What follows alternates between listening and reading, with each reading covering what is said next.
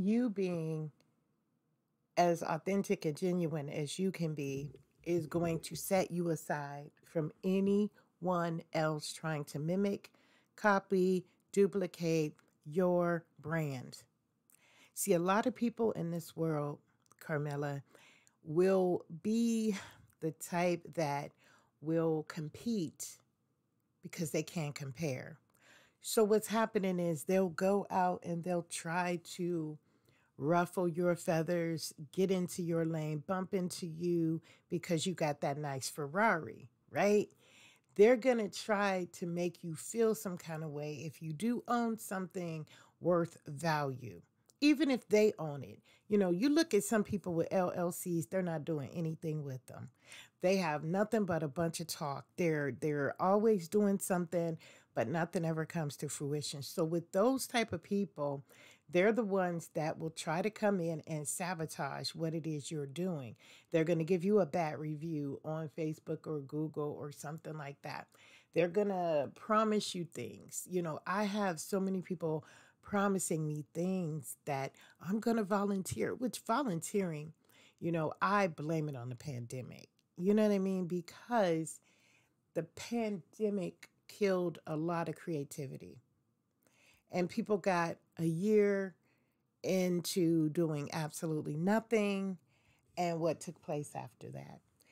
They became stagnant.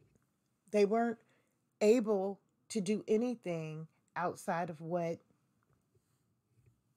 society said we could do, which is sit at home, collect free money, do nothing with it. You know, some people, they invested that money. Some people invested in themselves, into their brand, into their, because that was what the pandemic checks, I think, were supposed to all be about. You know, taking care of you and your household, and leveraging the playing field for those who messed up before. If you messed up before, wasn't able to get a checking account or a banking account or a routing number or whatever, because the whole world was turning over into technological, you know, application. That's what was all going on. So as long as you're in your lane and your beautiful Ferrari, that's all that matters.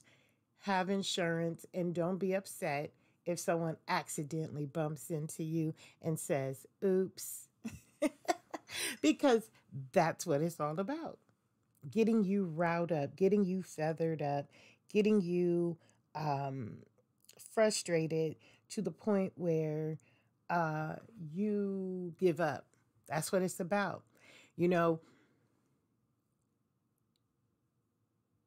right, right. Yes, let me tell you.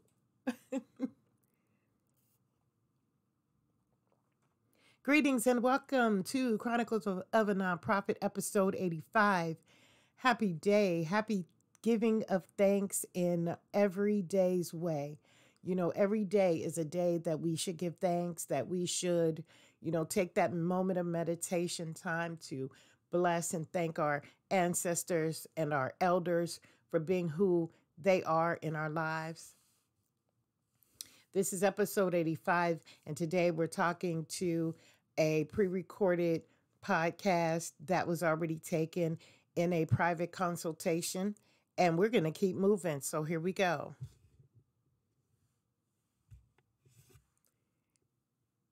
Let me tell you, let me tell you, I've had individuals come to me looking for something. You know, running a commercial building is all about keeping activities going, events going, opportunities for community. All that is important in my genre of entrepreneurship, right? So, in this genre, there are certain things that make me say, yes, I would love to do that. That would be perfect. The vision is great. The idea is perfect, but the credentials are not. The style of character within the individual as an entrepreneur is not up to my standard. So when you see the Harvest is plenty, but laborers are few. Not too many people can validate that they can do what they do. So, in order to run a legitimate organization as a nonprofit, we have to make sure we vet our people. We have to make sure we background check. No one's just going to come into a location without having the skill set necessary to work with our community. Because when that happens, it becomes chaotic. It really does. I've seen it happen in other locations, I've seen it happen in other places. So, with that being said, you have to do the same. Credentialing is highly important and valuable in your industry. Working with individuals with autism, that is very severe because it takes patience, it takes kindness, it takes, long suffering. So, with that, Carmela, I feel that it is vital that you set the tone, you set the standard and the ethics and how your client base works with your client base. Your staff works with your client base. And that is going to put you aside and make you stand out. And doing the work now is going to prevent lawsuits, it's going to prevent policies and procedure, legalities, and it's going to make you make the potential of what it is that you're visioning and your manifestation come to fruition for you. Now, back to my situation, I have to say that you will also, I've seen people come in with great ideas to see if you'll bark. Sometimes I've had the greatest idea and I was so excited about it. And so people love to come in and put that excitement in like dazzle it in your face. But what we also learn is what is for us is for us. And in time, everything will reveal itself. I've had people wanting to start up beautiful programs. But on the flip side, they also want to see if they can build leverage with me in some way to where I will end up needing them. And I always wondered, well, why would, if I'm coming into an establishment wanting to project my passion, I'm going to have the funds in order to provide myself with the space. I'm going to have my certification and I'm going to have what it takes to do the job, right? Mm-mm. Some people come in, they have these credentials. I tell them, bring your portfolio, bring your Rolodex, bring your project, bring your idea. But see, when you are used to manipulating your way because others have always opened the door for you, you don't understand what it means when someone comes in correctly and says, this is how I want you to do it. You know, it's easy to see what someone else has and want it, but are you willing to put in the work? Are you willing to put in the work? And that's what I want you to focus on because you're doing a beautiful job.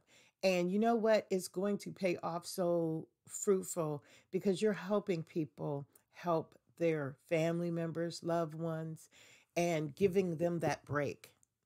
Our adult day service, I was in the process of wanting to build it back up. And I was under the assumption that it was going to run through a agency. Okay. But agency called, there's a new location. And what's going to happen is now I'm going to look for someone else because I want that particular individual to be in my eyesight. I want them to see, I want to see how they perform in group settings, in staffing. And so, but we can always take those ideas and build and plug them into the people who is valuably loyal and on the team. And not just about, see, because some people can again try to gain that leverage just to see what you can give them. But in this day and time, in entrepreneurship, it is not about what someone can come in and get. It's what can be done, leveraged, and balanced. And I want you to carry that along with your vibration when you're hiring your staff. Don't just always hire the one who has the most bubbly, smile and the quickest talk, because but not look at their credentials, not look at the character of the person. Because let me tell you, if a person consistently tells you they're going to do something and they never show up, believe them, they're not going to show up. They're not going to show up, because if you're doing things consistently, you are going to make it a point to let your word be your bond. And in business, to all entrepreneurs that may be listening to this when I put it on the podcast, and I thank you so much for allowing me to share this conversation with the troops, with the entrepreneurs. I want you to know that if you are not practicing success on a regular basis, you're doing yourself an injustice. You may show up, you may have 20, 25, 30, 40 years of experience in something else, but if you're not doing it today, it's outdated. And you're not going to be able to compete with the newly educated individual coming out with the new laws, the new rules, the new guidelines, the new policies and procedures, the new aspects. I'm getting ready to get into 2024, and my focus is selling events. Selling events is a great way to residualize your income in an area that, people may not be able to even afford. Our commercial building, a lot of people can't even afford to be in the building. So, with that being said, it costs more no, let's say it like this: it costs less to keep it closed and ready than it would if I just gave it away for whatever we want to do. So our commercial event space is now going to be available to people coming from out of state, coming through for conferences, for planning different activities, and that's on its way. And I don't share much because I can't share much, because before I look up, it's going to be somewhere else. But what I want you to understand is that through this process, I am learning that working outside of the community in which you live is the most vital area of space that you can elevate.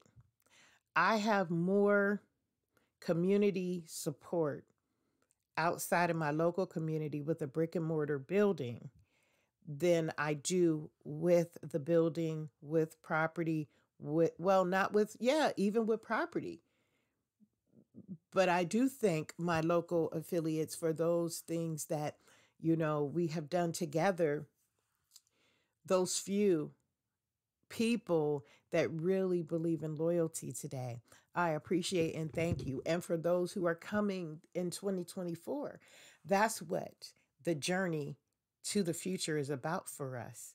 Making sure that we empower ourselves to know that you shine and she shines and he shines and they shine, and we're all doing something to benefit our community, not to compete, but to put it into a pot and stir it up and make a great seasoning for what it is we're trying to create for our community. Um, so yeah, keeping that in focus, keeping that thought there. I really, I have discernment. And when I discern things, one minute I can be so excited about it, and it can be something that's so important to me. And then something shows up and says, nope, stop all production, stop all projection. And the next thing you know, I don't need that service anymore. I thank you very much. However, I come back to it at a later date and something greater, something bigger, something stronger has emerged. And that's how you got to look at it. You got to look at the struggles of highs and lows and how character and business design is, how people will prevent individuals from coming to your establishment because of the fact that they want clientele. They have bigger advertisement. They have all this stuff, but you don't know what's going on inside. So don't compare yourself with it. And just know that what is yours is going to always be yours. And you will shine victoriously if you continue to keep doing the next right thing. And half the time, what you thought was the thing, the very thing that you were supposed to be doing, and you figure, oh, I'm failing because this isn't happening. I'm not projecting the way this is. See, people expect projections to be the success driver. But what happens is if you put your hands in the fire and you have many irons in the fire, each iron is going to burn with passion. You burn each iron with passion. And before you know it, you're pushed into another pathway. I never would have thought that property leasing, renting, and selling was going to be where I would go after moving into the concept of community. I never would have thought feeding programs would be there moving into the concept of community. I never thought business development, incorporating organizations, and strategic planning would have been a part of what I would be doing, working with community, just feeding people. Never would have thought. So, what I say to you is when you see your project on the other side of town, when you see your project down the street, when you see your grant denied and you see someone else doing it right in your local community, I used to make people sign non compete forms. hmm That protected my concepts because I'm very creative and I'm always everywhere. And that is what, and I've always been that way. And that's why things come to me easier. But then I learned to see the leadership in people I never even touched. You have that quality, Carmela, to see the leadership of people that you've never touched watch you so specifically that they can flourish and thrive. Now, that's pure, true leadership.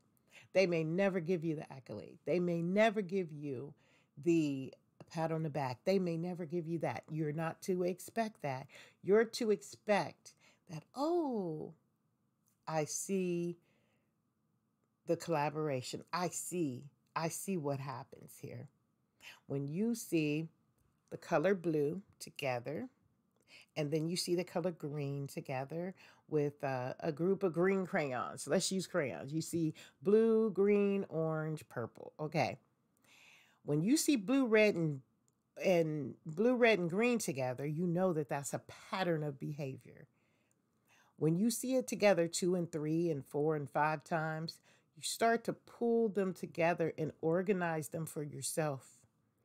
And then hindsight and discernment is going to take you back and show you exactly what happened, when it happened, and who played a role in it, because you see tremendously if you pay attention to how you meet people. There's a flow of let me see. Yes, there you go. There is a pattern. There's a pattern. And if you follow the pattern, you'll see the trail. And when you see the trail, you'll know specifically what took place. And there are people in our lives that can't even come back into our lives because they came under false pretenses. They're not even allowed to be a part of life, no matter how much we miss them, no matter how much we love and care about them.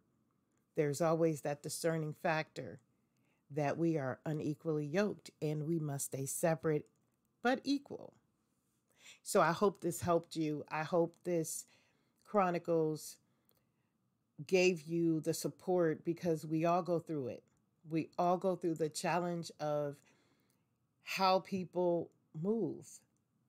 And in this movement, you're going to get some serious disloyalties.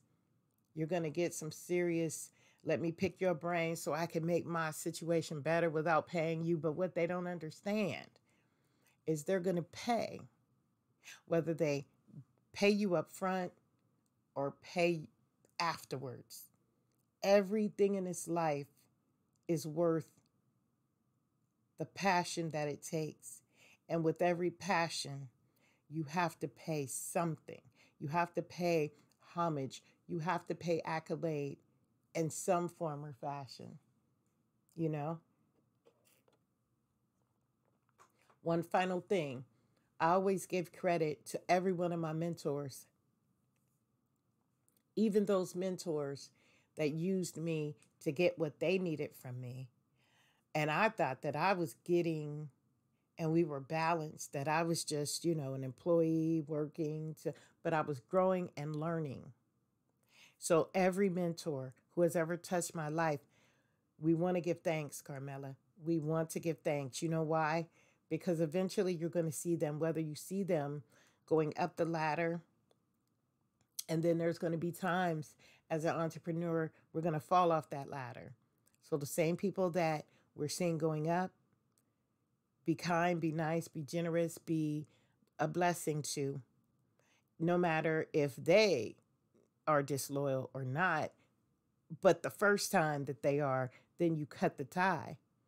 But these same people may be the very ones coming down. I'm going to leave this final thing. I was watching a Country Wayne episode, and one of the characters in the skit, Mike, he's incarcerated for something that, his brother did. His brother served 8 years for him years ago. That's why I say karma comes back no matter what. So brother serves 8 years and then gets out, loses 8 years of his son's life, but he rekindles his relationship. So his brother then uses his truck that, he purchases, his brother's truck, and something was dirty in the truck. So he goes to jail and he's innocent. So I can't wait to see what takes place in his story versus his brother's, because again, there in the episode yesterday, it was about being there innocent for a reason, because God wants to use us for something bigger. So again, it goes back to the process of disciplining oneself, never to take something without giving something in return. You never take anything in this life that you don't give back to make better than before you met it. Every individual that touches my eyesight, my life, my voice, under the sound of my voice, I don't want to leave them without giving them the pure blessing of something better, some opportunity. Because without that, without opportunity, we are depressed. There's nothing. But with an opportunity, with some hope, and it doesn't cost anything to give a good, kind, nice, blessing towards someone. With that opportunity, you've done your part. Whether they take it or they leave it, whether they throw it back at you, whatever they did, that has nothing to do with you. It has more to do with your leadership character. So I want you to hold on to that. Be consistent, Carmela. Be on time. Be the best you can be, rocking in the shoes you're wearing, because girl, you doing it. You wearing the damn things. And it takes a lot of effort to do that. So stay blessed. and we'll see you next time.